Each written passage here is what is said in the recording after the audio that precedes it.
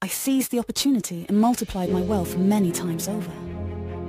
After that, I married the famous billionaire Netgrin. However, when my husband's business declined, I didn't support him but threw him out of the house and divorced him. I continued my efforts to increase my wealth and paved the way for savings.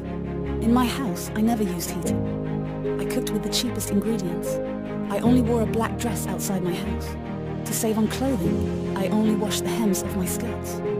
As I got older, I wanted to buy milk. However, I got into an argument over a $1 milk at the supermarket and suffered a heart attack, after which I died. Follow me for more.